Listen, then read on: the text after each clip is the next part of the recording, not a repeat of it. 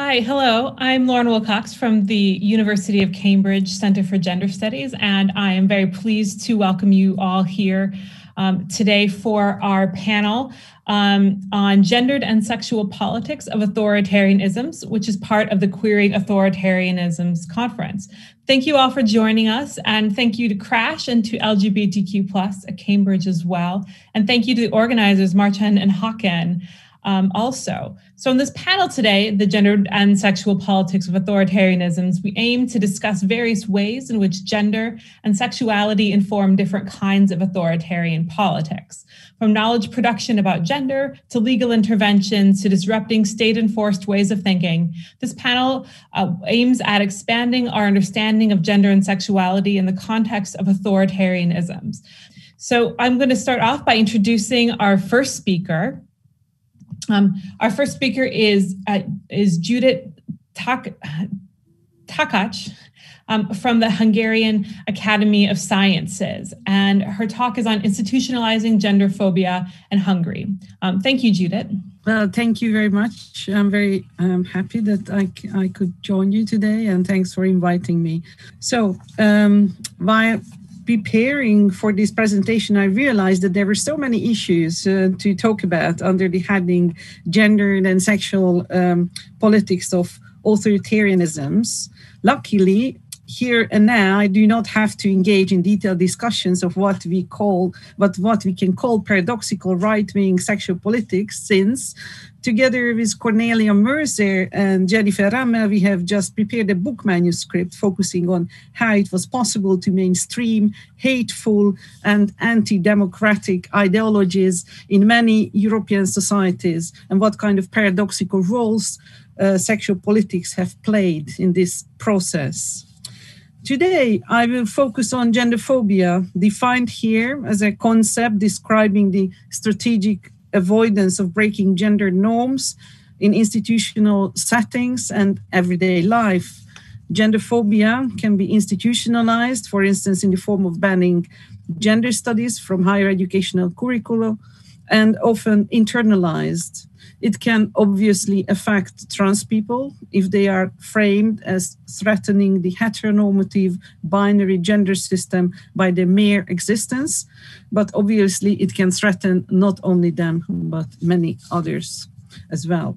I argue that genderphobia became a fundamental feature of the expanding far-right agenda that has been playing out in practice since the system of national cooperation was established by the newly elected Hungarian government in 2010. Trans communities in Hungary and elsewhere are increasingly faced with the organized resistance against gender equality and intimate citizenship by anti-gender movements attacking the straw man of gender ideology, a multifunction enemy that can be shaped in different ways to fit into a political protest to protect allegedly endangered traditional family values.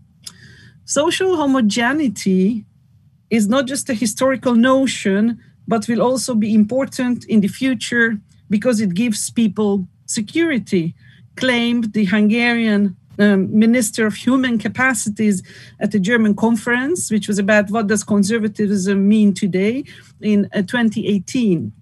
In the minister's speech, criticizing the overly globalist German conservative approach, social homogeneity was interpreted in a racialized way as a counterpoint to migration, bringing on a catastrophe that would change our country's image and coexistence, the culture on which Hungary and Europe has been built for 1,000 years.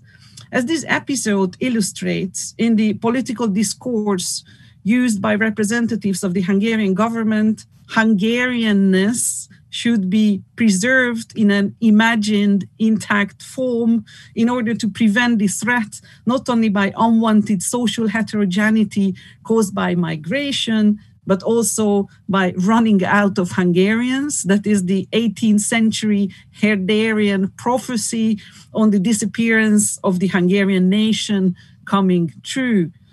Another fitting rhetorical pattern often used by the Hungarian right-wing ruling parties is about the freedom fight against external pressure of a worldwide conspiracy supported by domestic liberals trying to stop Hungarians acting in their own ways and resisting the danger of becoming colonized. In present-day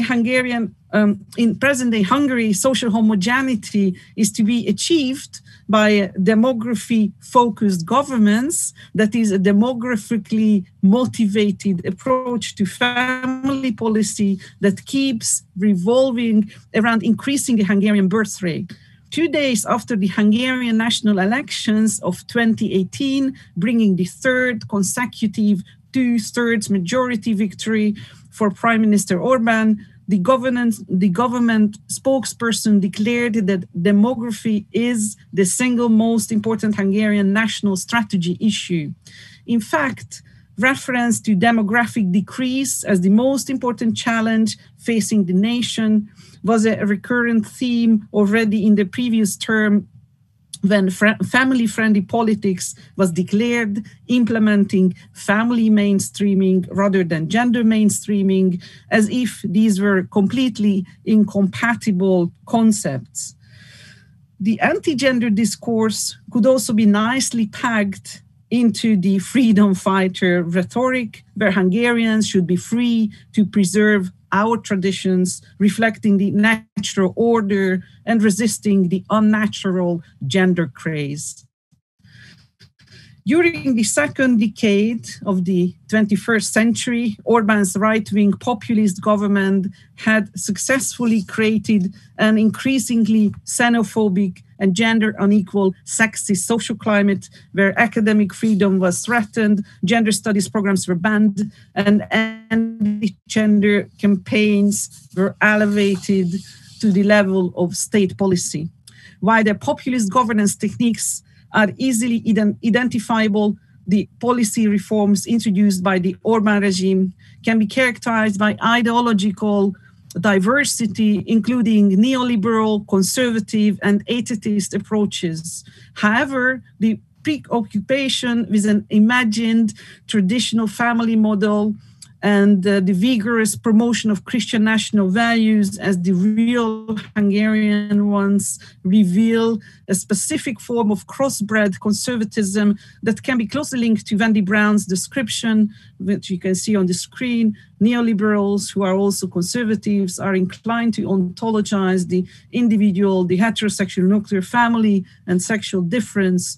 They seek to root each in nature rather than in power, and do not want the family held responsible for gendering individuals or generating social inequalities. This expanding far-right agenda has been playing out in practice since the system of national cooperation was established in 2010, with work, home, family, health, and order declared as its main pillars. Reading it together with the marriage defense provision of the new fundamental law replacing the old Hungarian constitution, stating that Hungary shall protect the institution of marriage as the union of a man and a woman established by voluntary decision and the family as the basis of the nation's survival. The new framework obviously created a step back from the previous constitutional regime. Now, instrumentalizing LGBTQ rights for political gain became a political strategy, especially during the last 1.5, 2 years, with a weird acceleration during the COVID pandemic, when contentious state of emergency laws enabled the government's ruling by decree. In May 2020, an unalterable sex at birth record was introduced in the civil registry, proposed immediately after having declared the state of emergency to fight the coronavirus in March 2020. In September, the book Wonderland is for Everyone, published by the Labris Lesbian Association, has sparked a public debate as for example, the Reuters reported a politician from the far-right fringe, our Homeland Party, tore the book apart and shredded it at a press conference and called it homosexual propaganda. This led to a legal case when the authority responsible for consumer protection ordered that every book should have a special sign signaling that it has LGBTQ content. Similar decision was introduced against Coca-Cola previously. The firm was fined for featuring a same-sex couple in an advertisement. So we can say that there is now a de facto propaganda law functioning in Hungary, similar to Russia, which we will hear a bit later, in the name of protecting children. Last November, constitutional amendments introduced the text, and the text says the mother is a woman, the father is a man. No one really knows how this should be interpreted, but it has probably something to do with traditional family values. They also added another piece of text. It says Hungary protects children's rights to their identity in line with their birth sex and their right to education according to our country's constitutional identity and system of values based on Christian culture. So schools now have a duty to make sure that children are raised according to their birth sex. And this forces educational institutions as well as parents to educate children in a conservative Christian way. This was followed by the so-called adoption ban, which entered into force just a few weeks ago, actually on the 1st of March, according to which only married couples can adopt jointly. And a special permission can be granted for individual adoptive parents by the minister responsible for family affairs, who is, most probably a very kind of Renaissance person who knows about everything much better than professionals. So this way a politician can decide who is a suitable parent. These examples can highlight the fact that present-day mainstream Hungarian political discourse is hostile towards public displays of issues related to sexual and gender diversity, which is embedded, I argue, in genderphobia. Orbán's leading role in conservative family movements across the region is closely linked to radical repatriarchization, and this hegemonic restructuring, as Tubbs and Landwehr-Benton argue, rests on the issues of gender politics and anti-discrimination seen by conservative national elites as alien, European Union-inspired programs imposed on nation states against the will of their citizens and politicians, whether these concern gender mainstreaming, LGBT rights, or reproductive rights. I would like to show you a short video, which is part of a campaign called "Family is Family," and this was this can be seen as an act of resisting the present-day Hungarian official discourse.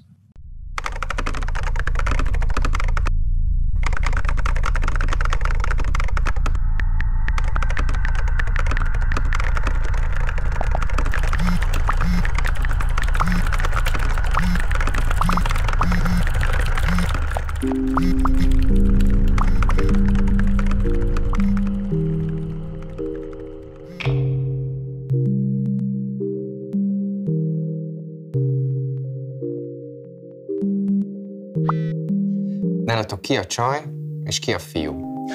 Anyák napján mit fogtok mondani a gyereknek? Mi mindketten fiúk vagyunk, mind a ketten apukák vagyunk. Természetesen mind a ketten az édesanyjai vagyunk ennek a gyereknek. Több anyák napját megéltünk, beszélgetünk a vérszerinti anyukájáról, akiről van képünk, aki az életet adta neki, aki nagyon fontos szereplő ilyen módon az életében. Úgy mindenki minden szerepben van, én azt gondolom, és mindig a legjobbat akarjuk a Andrisnak, a kisfiúnak. Nem tudom. Egy ilyen gyerekkel mennyire lesz kivételezve? Gondolom folyamatosan figyelni kell rá, és ez nem fair a többi gyerekkel szemben. Miért gondoljuk azt, hogy egy szivárványcsaládban felnövő gyereknek több személyes figyelemre van szüksége?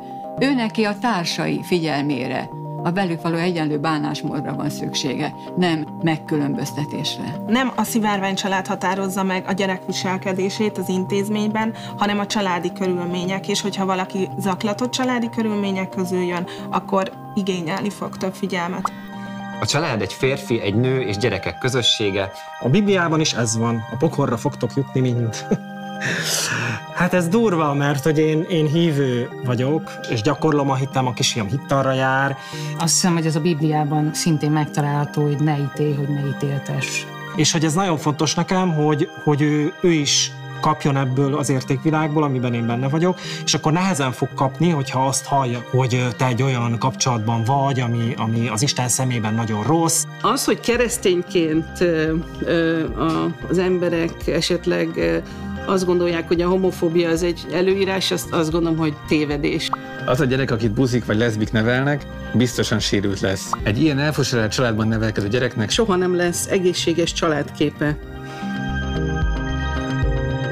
Szóval nekem alapvetően gondom van azzal, hogyha egészséges családképről beszélünk, mert nem nagyon tudom megfejteni, hogy ez pontosan mit jelent. Nem azon fog múlni, hogy a szülei melegek-e vagy sem, hanem azon, hogy szeretetteljes kapcsolat van, elfogadják-e őt. Nagyon sok empirikus bizonyítékunk van arra, hogy a szülőség az a törődésen alapul. Tehát, hogyha egészséges családképről beszélünk, akkor azt gondolom, hogy azt kell megtanulni a gyereknek, hogy ki törődik vele, és hogy ki az, akire számíthat. Miért kell állandóan reklámozni, hogy buzik vagytok? Sokkal kevesebben utálnának, ha nem pattognátok. Semmi bajom a melegekkel, ha a 4 fal között csinálják. Semmi bajom a homofóbokkal, ha 4 fal között csinálják. Én azt gondolom, hogy 4 fal között nem lehet valakit szeretni. Nem érzem azt, hogy reklámozzuk, azt érzem, hogy próbálunk emberek maradni ebben az egész szarban, amit kavarnak. Azért, mert mi egymást szeretjük, és nem másik 2 nőt, ugyanazokat a dolgokat szeretnénk csinálni, és nem hiszem, hogy ez bárkit meg kéne, hogy botránkoztasson. Mibe fogadunk, hogy a gyerek is buzi lesz, ha buzik nevelik? Nem érdemes ebben fogadni, mert nincsen olyan megbízható kutatás, amelyik ezt alátámasztaná. Viszont amit mindenképpen a kutatások mutatnak, az az, hogy a melegek által és a leszbikusok által nevelt gyerekek nyitottabbak lesznek, tehát toleránsabbak lesznek egy csomó dologgal kapcsolatban. Miről beszéltek, milyen jogaitok nincsenek meg, miért akartok több jogot? Mint ami másoknak van. Nem is tudom, hogy hol kezdjük, hogy milyen jogaink nincsenek meg. Inkább beszéljünk arról, hogy a gyerekünknek milyen jogai nincsenek meg. Én azt szeretném, hogy csak azért, mert melegnek születtem, azért ne kelljen elhagynom ezt az országot, ahol az összes barátom van, a rokonaim. Amikor mondjuk azt kérdezik, hogy mi az anyja neve, akkor egy fiktív anyanév lesz ott mondjuk az ő esetében, és nem lehet ott az Ádámnak a neve, mint egy szülő, mint egy másik szülőnek. Én azt szeretném, hogy a kisfiamnak ugyanolyan könnyű legyen, mint másnak, hogy a kisfiam helyzete ne legyen negatív azért, mert én mondjuk egyedülálló férfiként nevelem, és éppen meleg is vagyok, hanem neki is ugyanúgy meglegyen ugyanaz a lehetősége, mint minden más gyereknek.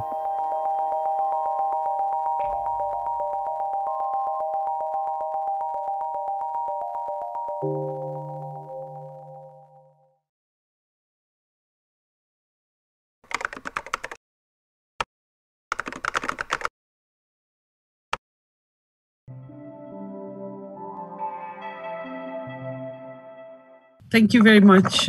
Well, this was the end of my presentation. Thank you very much, Judit, and that was fascinating, and I'm so glad you had the video and we were able to make it work mostly, but I note that there's also a link in the chat in case you weren't able to view it or in case you'd like to sort of see it again. Next, we have Alexander Kondakov from the University College Dublin, and with speaking about defending the Russian state from queer theory. Thanks very much. Yes, thank you very much. Thank you very much for having me here and for organizing the conference that so far has been a real pleasure to attend. So I guess in this presentation there are 2 things going on that I'm going to talk about. One is how do you defend a state against queerness, right? And it is an analytic attempt that I'm doing on an example of Russia and the Russian government's actions that result in a kind of erection of a defense mechanism against what they call gender ideology and queerness in particular, on the one hand. But on the other hand, it's also a personal account of events that has happened to me in my life, in my academic career in Russia. And I hope that it can serve at least of kind of a little bit a little bit generalizable way. I also have a presentation for you to share. Defending the Russian state from queer theory, it's definitely work in progress, so don't judge it too strictly. And some ideas, I guess, I have defended already previously, and this is something that is being developed further on, and I will appreciate any comments you would like to make in relation to it. So yeah, the basic question is how one defends a state from queer theory. I will try to present my argument in three different domains, or in three actually fields where my case in point, the Russian government defends the state, right? So you basically, if I recast an overall argument, you basically defend it through the law and policies, obviously, production of knowledge, so academia, and the third field would be the civil society. You also involve that force on your side in order to eventually do the work you think you need to do. And before I kind of go into details of those three fields, I want to say that in fact the task of defending the state from gender ideology and queerness is indeed a part of official Russian government's strategy, right? And here's one example where this articulation of this defense, of the necessity of such defense is done straightforwardly. So it's a document, it's a national security strategy or national security plan that was adopted in 2015. And in paragraph 4, major threats to the state and society in Russia are listed, right? And it's quite a long paragraph. There are many sections. But let me introduce to you just three first sections where national security can be breached. What are those threats? As you see from the slide, one is activities, and the first one is the activities of foreign intelligence. The second one is terrorism. And now the third one is where actually my interest comes in. It is the activities of foreign, I quote, and international non-governmental organizations, financial and economic bodies, private persons who aim to shake the unity and territorial integrity of the Russian Federation, destabilize internal political and social situation by inspiring color revolution and by destroying, and this is the important part, traditional Russian spiritual and moral values, right? So this is where the idea of the necessity of defense of the state and society in Russia from gay influence enters into official proclamation, into official national security strategy. If you are wondering, then the list continues, and let's say natural calamities, climate change, corruption, international criminal organizations, they all fade somewhere into the background of these more important threats to the integrity of the Russian state. And certainly the task of defending the state from gender and queerness is something that can be achieved on many different levels. And there is already quite a lot of literature on the international dimension of this work, especially through reinterpretation of human rights and fundamental freedoms through a better understanding of traditional values of humankind. So traditional values do feature in Russian government's international politics and policies, right? But I will focus on the domestic dimension of this work. And at home, these traditional values are defined much, much more straightforwardly than on the international arena. So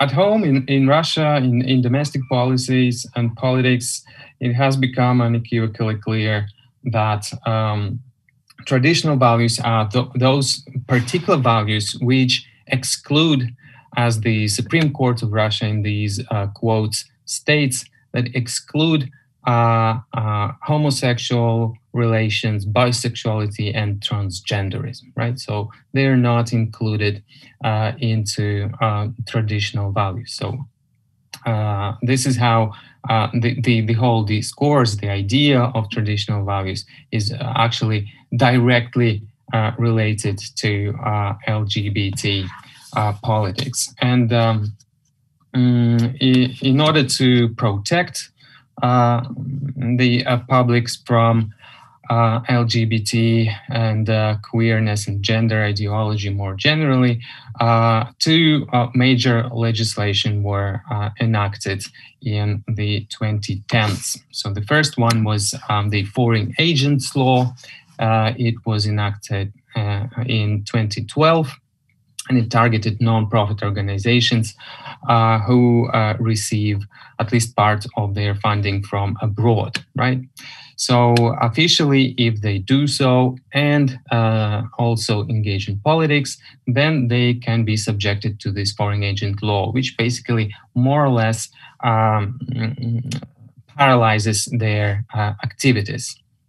It wasn't implemented for a long time after its adoption, but already in 2014-15, the first organizations who suffered from its implementation, from its enactment, were all the very few LGBT organizations in Russia, right? They were the first ones to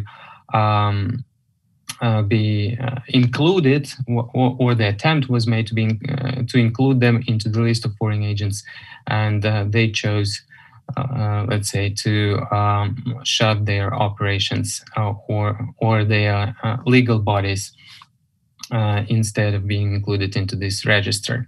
Now, this law was also amended last year, and now not only organizations but individuals can become foreign agents too. And the same requirements apply. And the second law that is very important in this regard is the law banning so-called propaganda of homosexuality or propaganda of non-traditional sexual relationships. It has a long history of regional adoption, as it was first adopted in 2006 in Ryazan, just a small region close to Moscow. But now it's a federal level legislation. It's an administrative censorship law, right, that says that you cannot disseminate information about LGBT topics.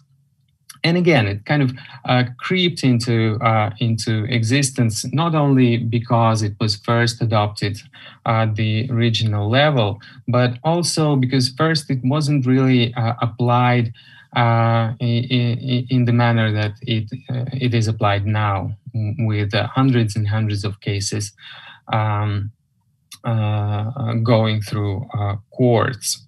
This law targets directly any expression of queerness, right?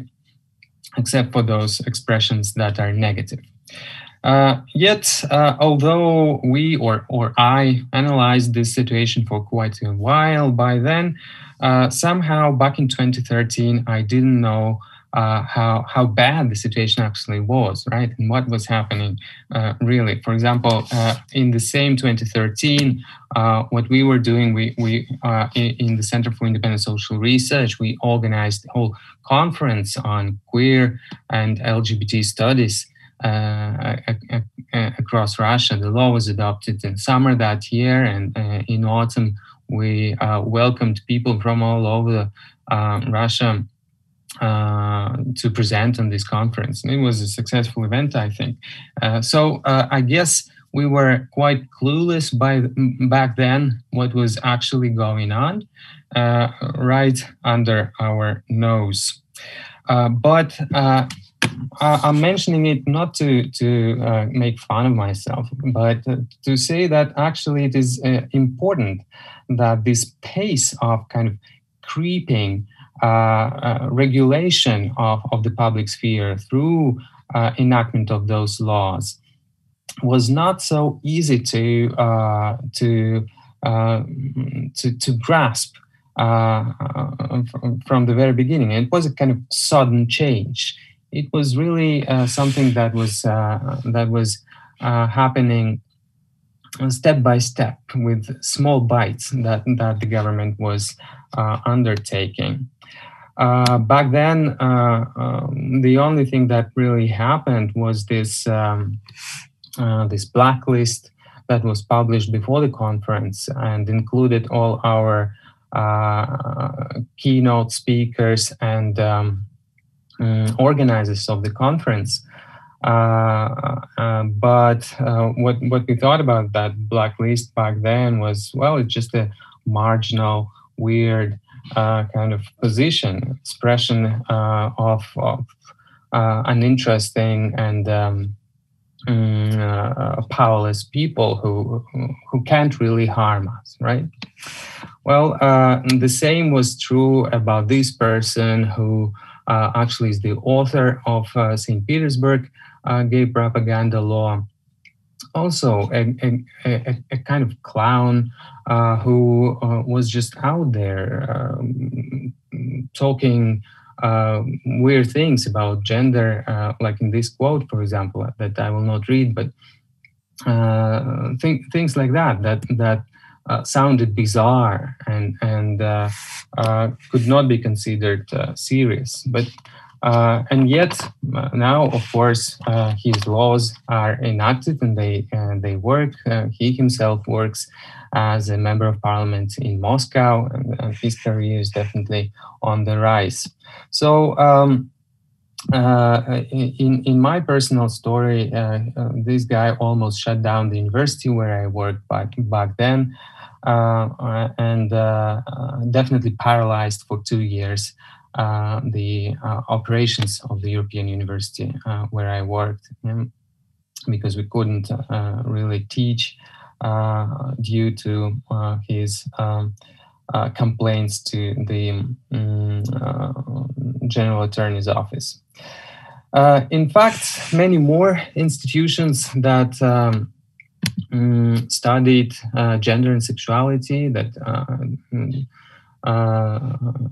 had LGBT and queer research in their agenda existed back then, and most of them basically either ceased to exist or are paralyzed as the result of these legal innovations. In fact, academia, with these measures, the laws and the general hostile policy towards LGBT and queer research, academia really transformed. And these marginal positions that we thought were marginal, they actually have become legitimized through the whole situation and through the law, through these laws, but also through what environment these laws eventually created. And even though the laws did not directly deal with, and they do not directly deal with gender studies or sexuality studies, they legitimize conservative voices in academia and make them, in fact, the only voices that are currently heard. I refer to these kinds of voices as police science. And it's one example, again, from my personal experience. So this article entitled "The Gender Strategies of NGOs, Soft Power as a Tool of Remaking of the Cultural Code of the States and Society in Russia." It doesn't make sense, probably, the title of this article, but when you read it again and again, it does. In that particular discourse, the point is here is that here's one of the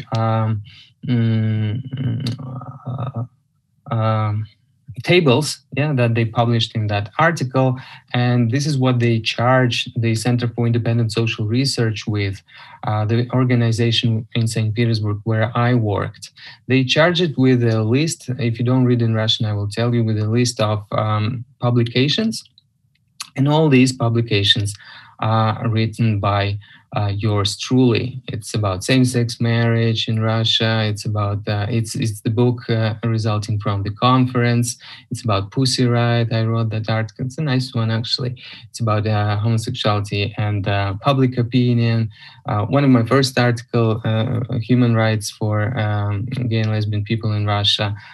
Sexual citizenship. So these are texts that I wrote, and they ended up as an evidence that the organization where I work destroys Russian traditional values.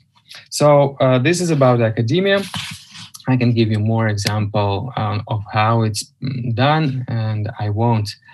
But definitely you can imagine the level of this academic arguing of police science. The point here is that they're not interested in producing research or evidence-based knowledge more generally. The police science is there to confirm the government's position, right? To confirm it and to just to prove it that the government is totally right. In this particular case, it is right in defending the state and society from queerness, right? There are other examples. Now, and they are, by the way, in all camps of academia. So there are more liberal institutions, and yet there are those voices there too. Finally, the final example that I'm making, another attack on gender and queer conversations, comes from the so-called civil society or government-organized, actually, civil society. This is a case in point, the Committee for the Defense of National Interests. It's a self-proclaimed civil society organization, and this organization claims to consist of concerned citizens who believe that there's something going on in Russia. There are people working inside the country to destroy Russia's traditional values, right? And there is a database of those people who do so.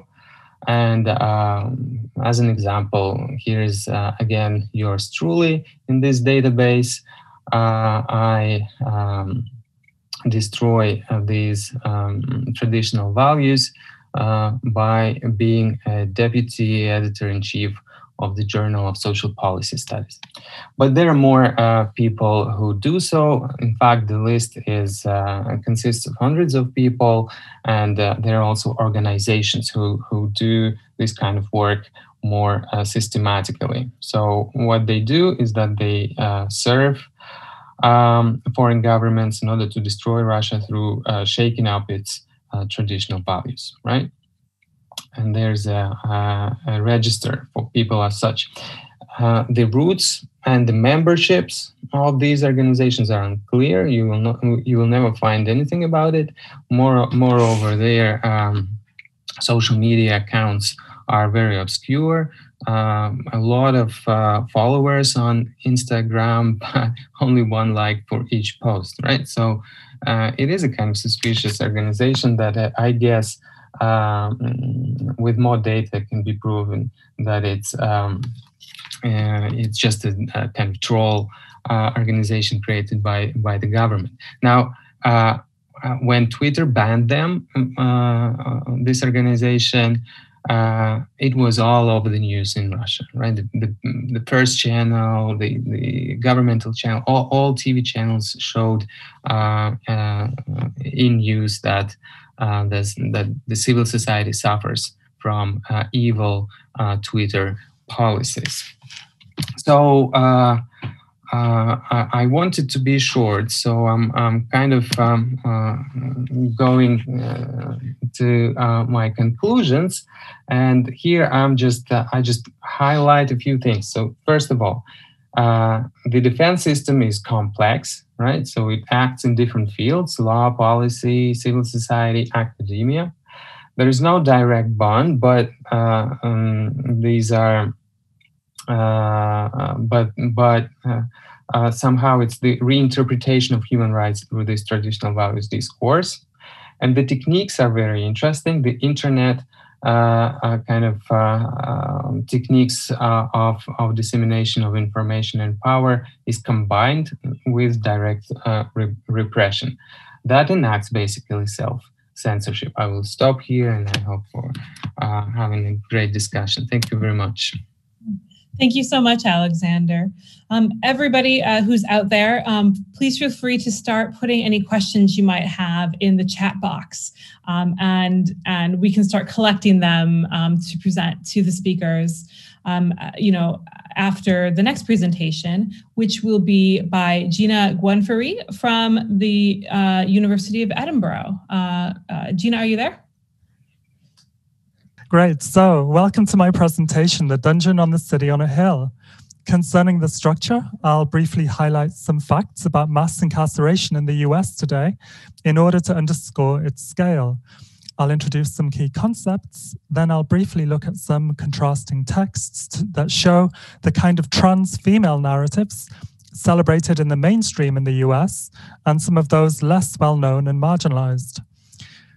In terms of mass incarceration, I will assume that everybody is familiar with the USA's propensity to deal with particular transgressions by particular communities through the system of mass incarceration, a system that includes not only prison, but also financial penalties and fines. Here are some supporting facts. The USA accounts for 5% of the world's population, but 25% of the world's prison population. There are more than 1 million African Americans in prison because Black people are incarcerated at a rate of 6 times that of whites. The rebellion in the town of Ferguson uncovered how the local government was literally extorting the Black population to such a degree that monies derived from these fines and fees were the second largest source of revenue. Because politicians have been reluctant to raise taxes on wealthy individuals or corporations, police are increasingly responsible for municipal revenue. Nearly a third of US states jail people for not paying off their debts, including court-related fees. When these fees are not paid, they create a legal odyssey from which it can be difficult, if not impossible, for ordinary people to emerge with their finances intact. What the system of mass incarceration highlights is that there are at least 2 Americas, one shaped by white, middle-class, stereotypically European identity, and another that threatens this ideal. The media and political class contribute to this delineation. We see this in the historic divergence of trans female identity in the US, including in terms of representation.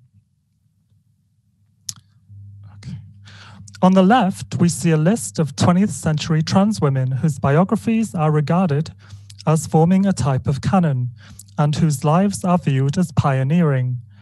They are all white, middle-aged and middle class, some based in the US, some in Europe. And this underpins how notions of womanhood and legitimacy are connected to white European identity. In the words of Emily Skidmore's research on the good transsexual, they are based on domesticity, respectability, and heterosexuality, with the white women cast as chaste, moral, and refined.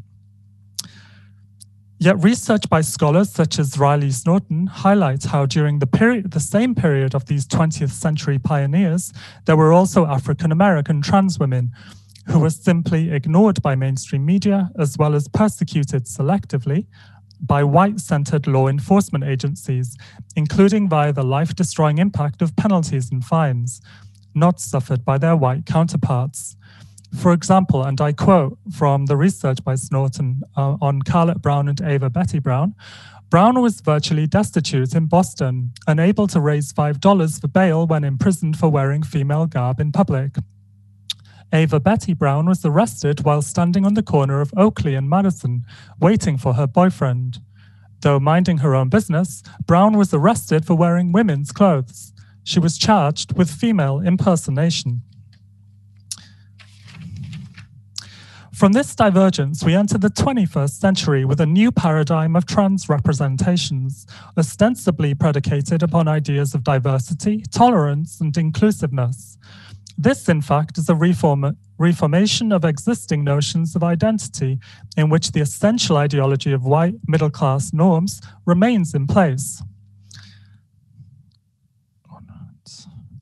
Lisa Duggan analyzes this new neoliberal paradigm with her conception of homonormativity. And I quote, "In LGBT politics, homonormativity is an LGBT politics that does not contest dominant heteronormative assumptions and institutions, but upholds and sustains them. It involves primarily focusing on two issues, gay access to marriage and the military. Adapting this analysis is Jasbir Puar, who conceives of homo-nationalism and calls it the production of gay and queer bodies, as is crucial to the deployment of nationalism, providing ammunition to reinforce national projects, or nationalist projects as well. A typical homonormative footprint is produced by trans woman of colour Janet Mock. Mock, described by The Guardian journalist Simon Hatterson as the most famous trans activist in the world, has a considerable media platform and receives considerable exposure in the talk show circuit, promoting her various media-based projects while sharing her story as a trans woman of colour who has overcome childhood poverty. Mock, in fact, sees her personal story as a radical act. And I quote, "I believe that telling our stories, first to ourselves, then to one another and to the world, is a revolutionary act. Yet her memoirs typify the kind of stylized lifestyle narrative that has overtones of a self-help book. And I quote from the blurb, "You will be changed by this book," by Melissa Harris Perry, or by People magazine. "Mock's journey of self-discovery is not all that different from yours or mine. A lesson in acceptance that I hope all kinds of readers will take away from this powerful book." And finally from the Daily Telegraph, "A call to arms for other women to embrace the beauty inside them, whatever their circumstances." On the function of personal narrative within neoliberal society, Sujatha Fernandez highlights its ideological function in consolidating the social order. And I quote, "Curated personal stories shift the focus away from structurally defined axes of oppression and help to diffuse the confrontational politics of social movements. This claim of invisible and silenced people gaining a voice through stories is itself a rhetorical construction. Those who are able to make their personal experiences legible to the mainstream through drawing on dominant narratives and devices are given a platform, while other voices are silenced. The ideological role of curative storytelling is exemplified by the two memoirs produced by Janet Mock. If we look at Redefining Realness, for example, published 2014, we see that the percentage of pages with structural criticism of issues such as mass incarceration is at 0%, while the follow-up memoir published in 2018 on her life in her 20s, Surpassing Certainty, has 2 pages from 331, or 0.6% of the book. Mock typically avoids discussing politics in either her memoirs or talk show circuit. However, in one particular talk show interview, ostensibly intended for Mock to promote her documentary about trans lives, Mock is asked about the political situation in the US in relation to the 2016 presidential election won by Trump. Mock's response is insightful in revealing her relatively moderate centrist views concerning social and economic policy. And I quote, Hillary Clinton's campaign was running on this sense of trying to widen that coalition and say that we're going to center and prioritize folk who have not been centered and prioritized for so long in our politics. Mock's identification with the political agenda of Hillary Clinton parallels that of another mainstream trans activist, Sarah McBride, former spokesperson for the Human Rights Campaign and now senator for Delaware for the Democrat Party. Sarah McBride also commented on the result of the 2016 election, saying, throughout the election, Hillary Clinton had run the most trans-inclusive campaign in history. She had endorsed all of the major policy goals of the trans community. This is an insightful comment with its assumption that there is only a single trans community with a single agenda of policy goals. Later in the biography, we learned that these types of policy goals are homonormative and involve marriage equality and, for example, trans people in the military. These vaguely left-of-center centrist responses highlight how Mock and McBride align with neoliberal political solutions that focus on inclusivity rather than inequality and redistribution, and accordingly as institutional and structural reforms. A critique of Clinton's politics by Naomi Klein highlights its limitations in changing much in the lives of the more vulnerable and disempowered members of society. And I quote from Klein, Clinton's brand of identity politics does not challenge the system that produced and entrenched these inequalities, but seeks only to make that system more inclusive. So yes to marriage equality and abortion access and transgender bathrooms, but forget about the right to housing, the right to a wage that supports a family. Clinton resisted the calls for a $15 minimum wage. In addition to this critique by Klein, it is worth noting Clinton's commitment to the policy of mass incarceration. In the 1990s, Clinton famously made the speech that dehumanized African American people, and I quote, "We need to take these people on. They are often connected to big drug cartels. They are not just gangs of kids anymore.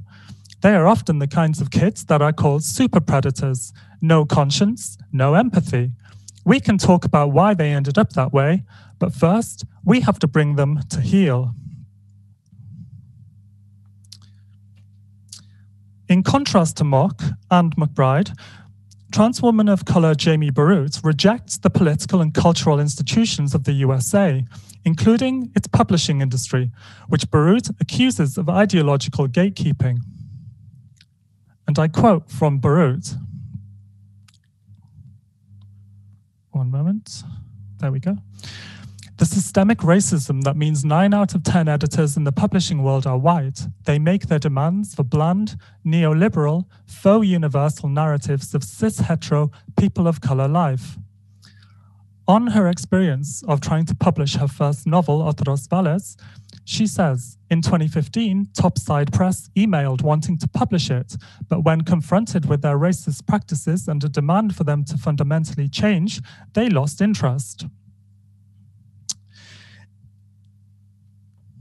One of Barut's biggest targets in both her creative writing and essays is the US system of mass incarceration. Let's just move. Here we go. In the short story Valeria by Barut about the USA's prison industrial complex, we see one particular passage on plea bargains, penalties, and police violence, which is particularly resonant of contemporary issues, and I quote, "The county was locking up people it knew couldn't possibly come up with $500 or $5,000 for bail over nothing infractions. But if the prosecutor's office said they could prove that this poor kid, who has no means to cobble together a defense and convince a jury otherwise, assaulted a dozen brave officers while in handcuffs with a knee planted in the back of his neck, the judge would call the kid an animal." It is by highlighting the militaristic nature of the police that we see a connection too between the concepts of homonormativity and homo-nationalism, with the latter the way that mass incarceration appears as an occupation involving, in Barut's words, concentration camp conditions of a settler colonial administration. A similar focus on mass incarceration, front and center, is evident in the documentary Free Cece, about C.C. MacDonald. MacDonald's narrative in the documentary is mainly focused, let me just give you some backstory. MacDonald was originally sentenced and then imprisoned for 2 years for manslaughter after suffering an attack by white supremacists, one of whom MacDonald killed in self-defense during the assault.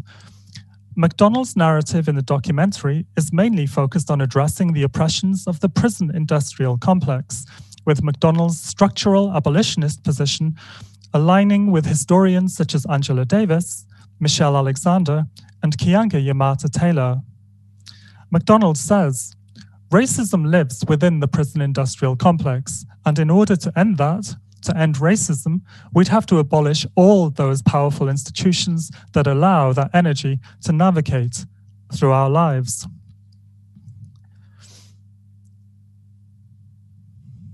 One moment. Okay.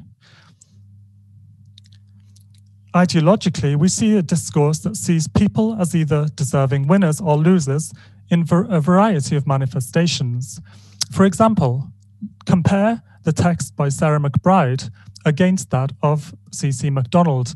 In McBride's memoir, we see a focus on self-reliance and self-responsibility, and I quote, "I know I personally hate to ask for help, in part because I want to prove to society that I can be strong and independent." Contrast this with MacDonald, whose life, despite being of a very similar age to McBride, having a very different experience, homeless by 14, and incarcerated after an attack by white supremacists in her early 20s. MacDonald says, "I'm still struggling. I have bills. I gotta pay rent, but I'm here for my community, and I'm going to do what I can. If I have it, I will give it to you. Isn't that what community is about?"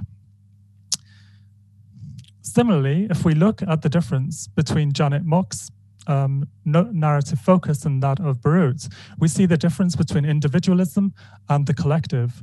With Mock, for example, and I quote, "I didn't want to see work as just a competition, but I figured besting my co-workers' output would help me shine. I was hungry, ambitious, and eager." Whereas with Barut, the focus is never on her personal life. We know nothing about her. Instead, it is about unionization and collective organizing. She says, "What's wrong with success? Well, that's the thing. Any success that is achieved at the expense of other people's lives, that's no success at all." Overall, Barut's rejection, like MacDonald's, of current ideological forms of the US are shared with other grassroots organizations outside of the mainstream. Against Equality describes itself as a small, all-volunteer, anti-capitalist collective based in North America that critiques the holy trinity of mainstream gay and lesbian politics, gay marriage, gays in the military, and hate crime legislation. In other words, the kind of policies associated with homonormativity. On abolitionist trans politics, meanwhile, Eric Stanley and Nat Smith say that prison abolition, and I quote, "must be one of the centers of trans and queer liberation struggles. Starting with abolition, reopen questions often disappeared by both mainstream LGBT and anti-prison movements." What these organizations reveal is the way trans activism, like trans representation, is divided along class and proximity to the white-centered middle-class ideals encapsulated by homonormativity in a neoliberal society. this society is vastly unequal, with mass incarceration and militarized policing ruining millions of lives, including those of many trans people. Mass incarceration and its abolition in this sense becomes a touchstone issue, and its occlusion in mainstream narratives by celebrity trans voices highlights the limits of these voices and the agendas they represent in helping particular economically disadvantaged trans communities. Thank you. Thank you very much, Gina. What I'd like to do for this, we have a bunch of questions in the chat, but I'm going to shamelessly just abuse my privilege as chair to maybe ask the first question from this. And it's a question I guess I could pose to all of the panelists, which is why I wanted to start with it. And then there's a series of questions for individual panelists. So I'll ask my question, and then maybe I'll start with one other question for each of the panelists, and so they can respond in turn, and then we'll collect some more questions if that's okay. With the panelists. I don't know what you're going to do if it's not, I guess. Speak up. One of the things that was kind of so interesting about this panel is it's about authoritarianisms. And we had here examples of scholarship from Hungary, from Russia, and dealing with the United States. As well. And there's something, we're all, I think at this point we're familiar with, say, the homo national critique about things. And as Takács was talking about yesterday, about the needing to sort of focus more on the national, right, than the homo. And I think these presentations today are excellent examples of doing that from different national kinds of contexts.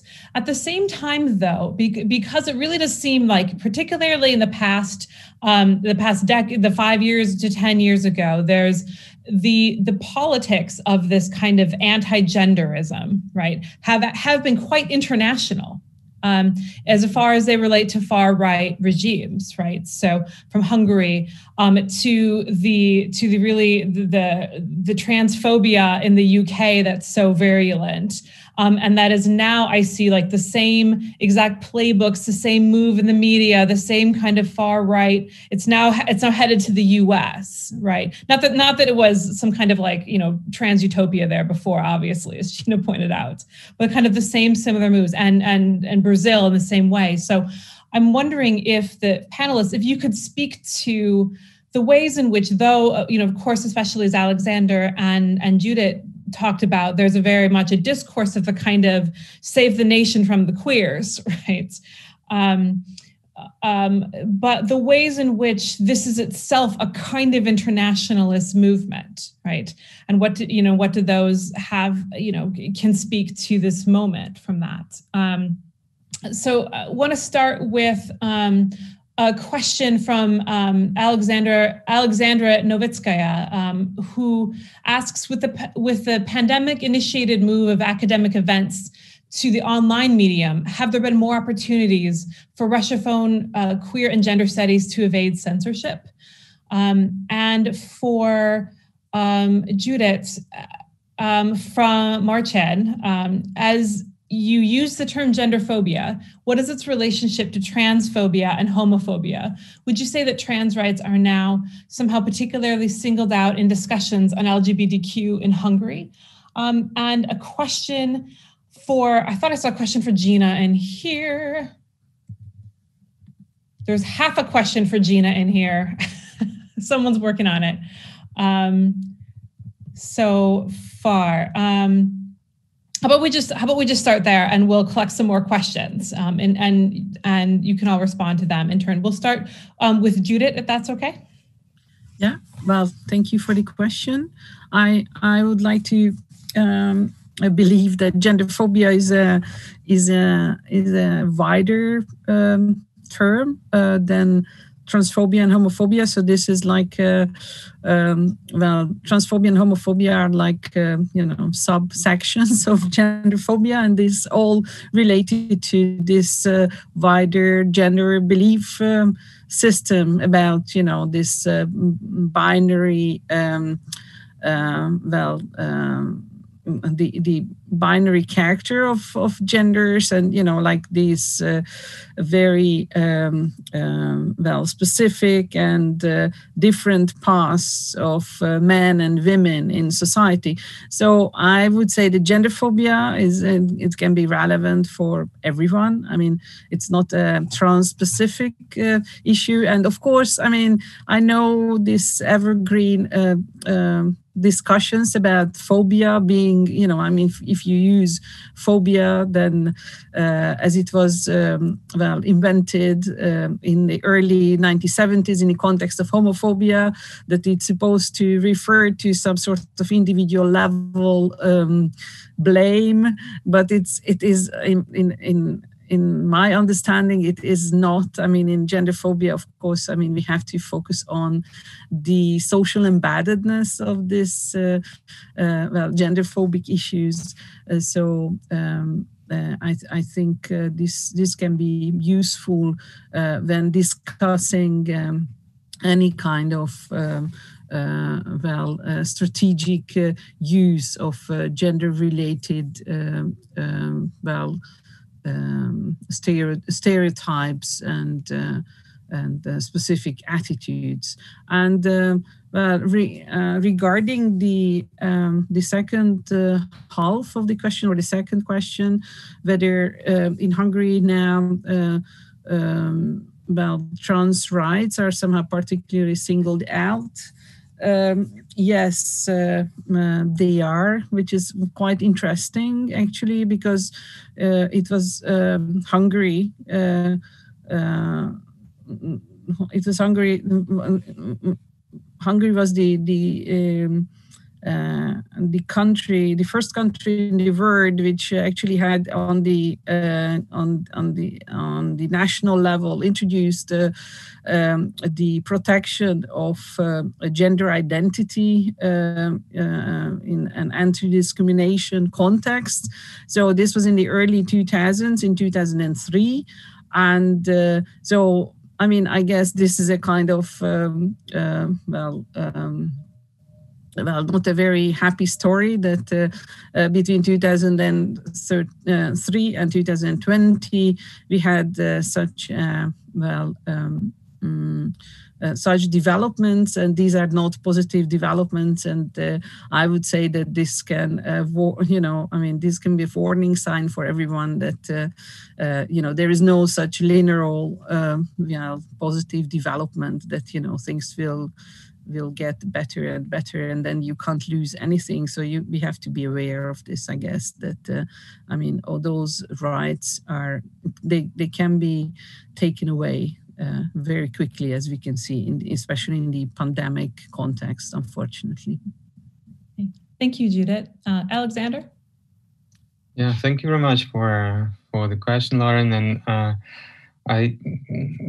there's a lot going on in nationalist, transnationalist kind of dimension of this whole conversation. Definitely, Russian government wants to play a very important role on the international arena with this, by advancing this traditional values discourse and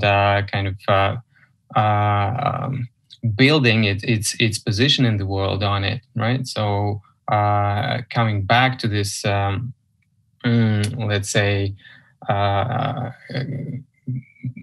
Cold War bipolar world that they are talking about sometimes on the Russian TV, through opposing to homonationalism by heteronationalism on the international arena, right?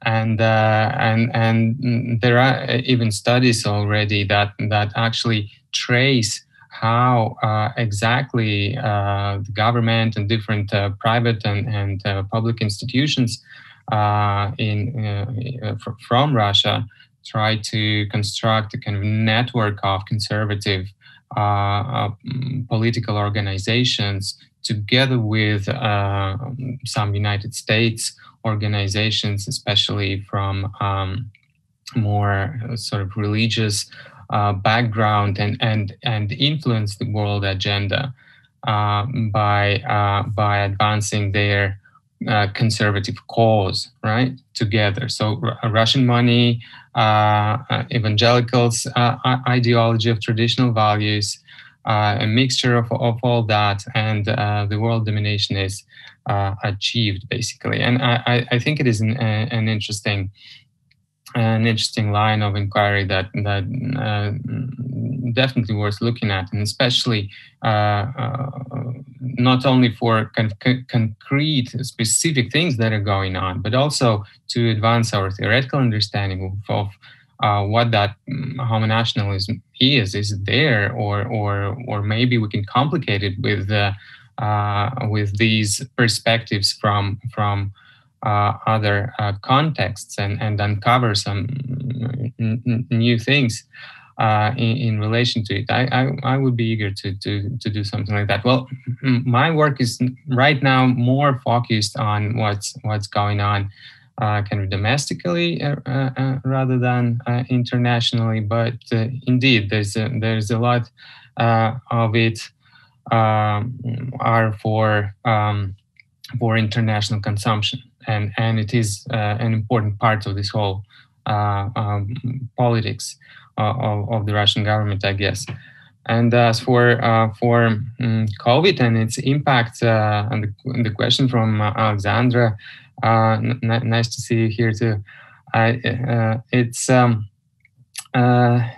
a technology that can be used in many different ways. And I again base my argument, for example, in my own experience. So I have participated in some events in Russia, speaking about queer stuff there, and the intention of some of those events was to publish that online after the Zoom kind of thing happened, right?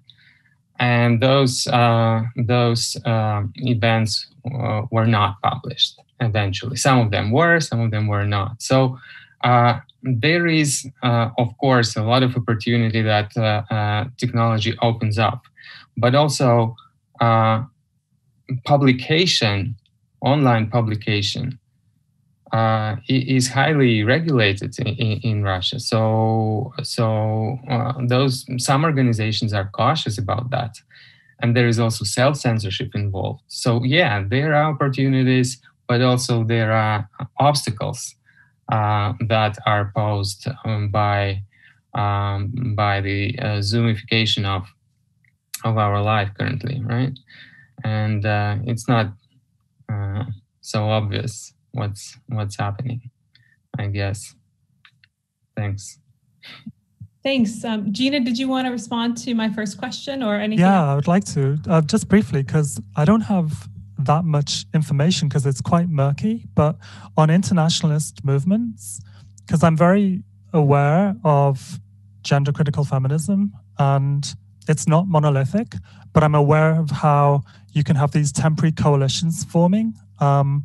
A good example is the Heritage Foundation in the US, which is anti-abortion, for example, and they sponsored some gender critical feminists to come over from Britain, Julia Long and Parker Posey, to basically harass Sarah McBride, kind of doorstep her and dead name her at her office. And I'm aware that there's some kind of discomfort even going on within gender critical feminism. Julie Bindel has expressed her discomfort with this kind of coalition building with extreme right-wing misogynistic organizations, whereas others, I watched Megan Murphy, who's a gender critical feminist, talking about she's willing to make coalitions with whoever's willing to make coalitions with her in order to stop this transgender menace or movement. So it's not uniform, but you definitely have within gender critical feminism some who see coalition building with what you would perceive to be the common enemy in order to kind of defeat transgender identity. And that's definitely happening between the USA and between Britain. And I don't know if it spreads further to places like Hungary as well. And that's something that I think would be very interesting to research. Thanks very much. And also just the sense of, insofar as it's an international movement, the ways in which it travels and that may not necessarily go in the same kinds of power relationships and that we would expect to see in international relations would be an interesting research topic for somebody who's got more time than me, but it's on a list. One of the things that I thought was particularly fascinating about this panel also in the way that it was set up is it's about authoritarianisms, and particularly with the range of countries that we're dealing with here. And this speaks to some of the questions here that I'm glad that the United States was considered in this, because I think it raises really provocative questions for our theorizing of things like, we talk about queer liberalism all the time, and we're as a kind of counterpoint to the ways in which we understood there to be a sort of conservatism of a lot of these movements, because they tend to be opposed to feminism and transgender and queer issues at the same time. But to think about the ways in which, say, let us say, regime type of a state. And I'm not really sounding like my political science training is really coming through here. A regime type to be the most kind of point, like, so that necessarily that the kinds of we would be dealing with like queer liberalism, right, in the United States whatsoever, but to really think about the ways in which it's a kind of authoritarianism, liberalism for some and authoritarianism for others, right? That's embedded in these politics here. And I think, so that is a part of what I take there to be a question from YouTube from Leah Owens, who, first of all, of course, says Gina's presentation was fantastic, as were they all, and that she thinks identifying this kind of internal oppression is incredibly valuable. And Leah Owens writes, I'd be interested in picking up the links between the two forces you identify, a racialized class anti-trans oppression and the United States, but also this kind of broader gender ideology, transphobia, that targets trans people as an overall category. What kinds of interactions you see between these two, and what, as scholars and queers, white and people of color alike, is the best way to resist these two forces without losing sight of either and centering multiply marginalized queer people. So just a small question. It's a great question, a small question. We have a couple more questions as well for Alexander.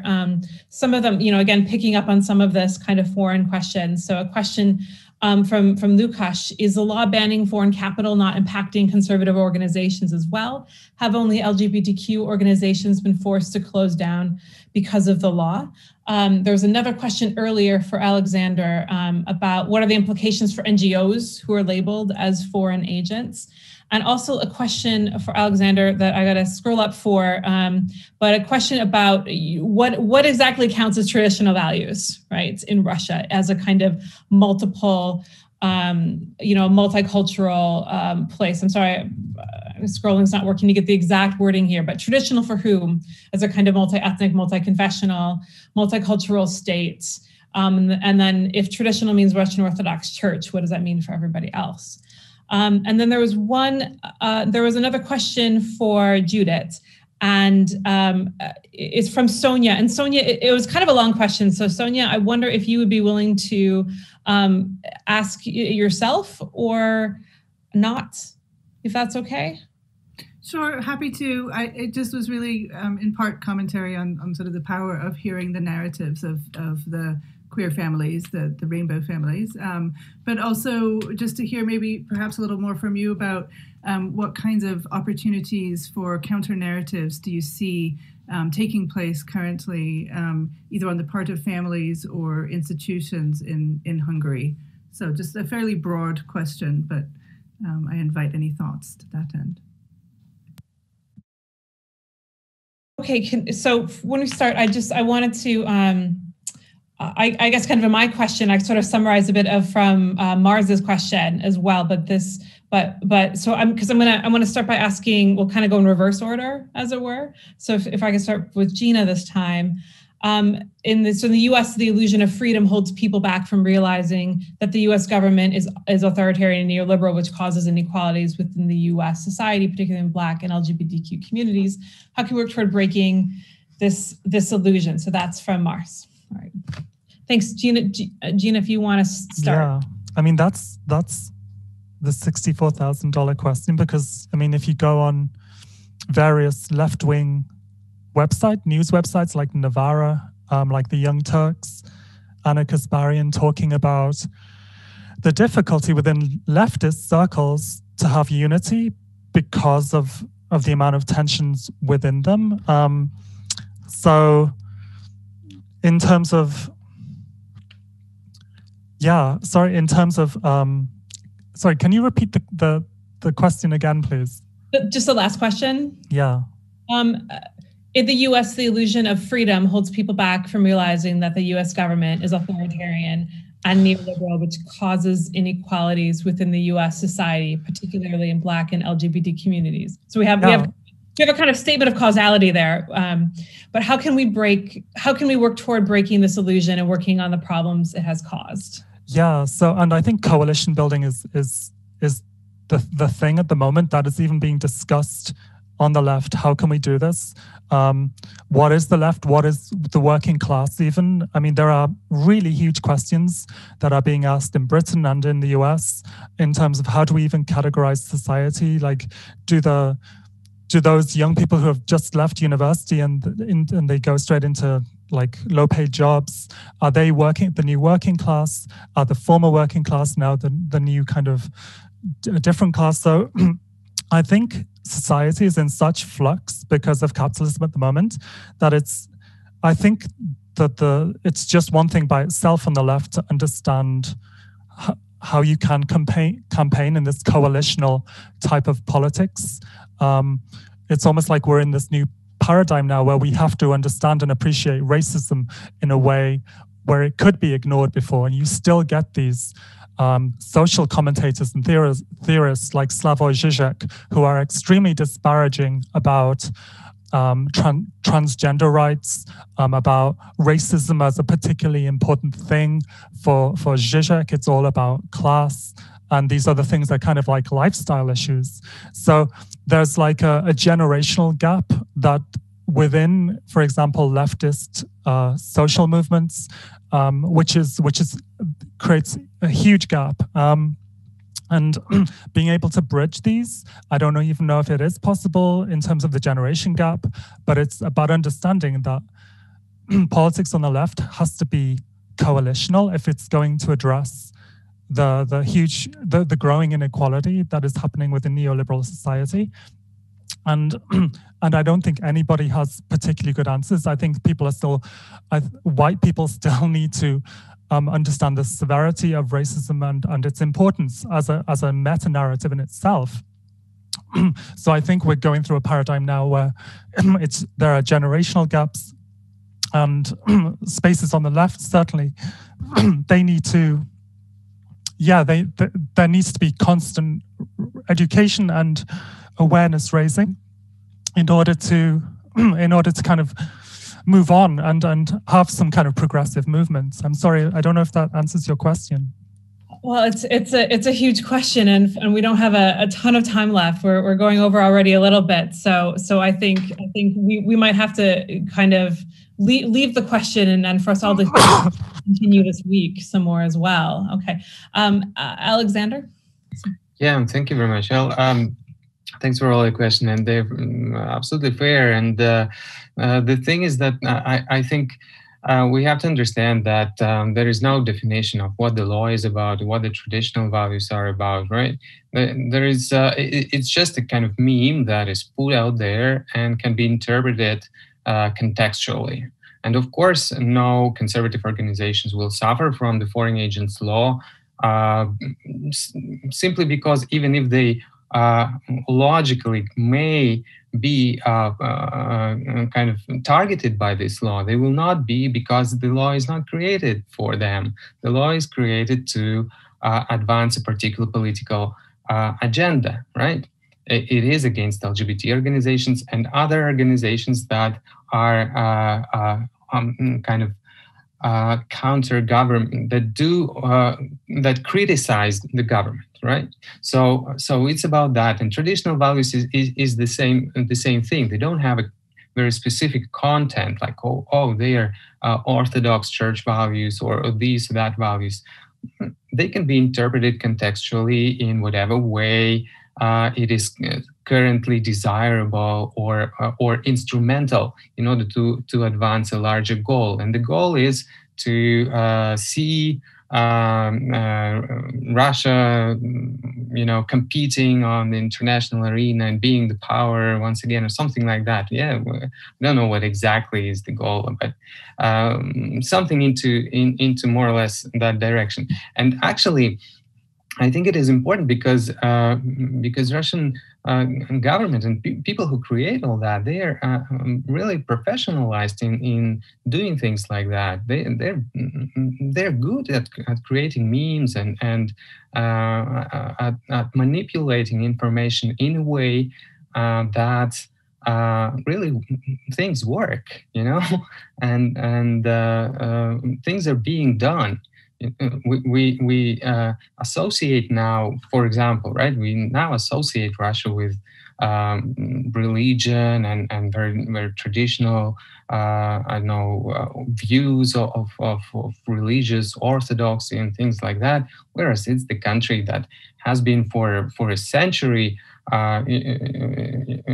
atheistic, really against religion for a long time, and where people don't know any religious texts in general, right? But we think no, the thing is the opposite, or we think that President Putin is so strong and he's a strong man. He very decisive and things. Whereas it's just a short guy who is relatively,